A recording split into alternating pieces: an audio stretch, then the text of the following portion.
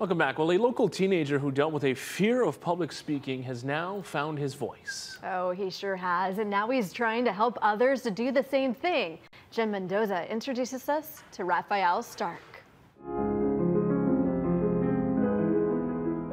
Besides being a talented musician, Raphael Stark is also a young man on a mission. You see, he was born with a speech challenge. He stutters.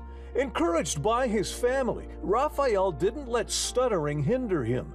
He turned what some may view as an impediment into a source of inspiration for others who stutter and stammer.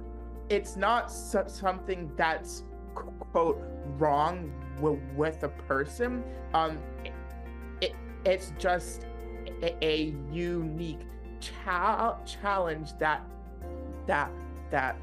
person has. In 2021, in the middle of the pandemic, he founded a nonprofit called Chats to provide a safe space and a resource center for youth who have speech challenges. COVID was just something that no one saw coming and no one ever had experienced before, but Raphael just rose above it and he never gave up. In overcoming his obstacle, Raphael has spoken to hundreds of students, teachers, and healthcare workers in Hawaii about what causes stuttering and how stutterers are as cool as any other kids. I've had some adults come up to me telling me that they are a lifetime stutterer, and how they really appreciate what I'm saying. So did Youth Service America. The national organization recently named the 17-year-old homeschooled junior as an everyday young hero. And it just honestly makes me excited for what more I can do.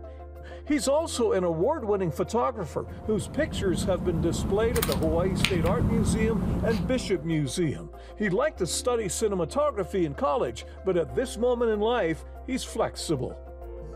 You know, life has its own ways, so I'll just kind of go on for the ride as well.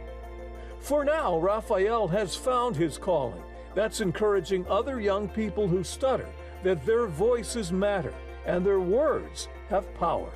I'm Jim Mendoza for Hawaii News Now.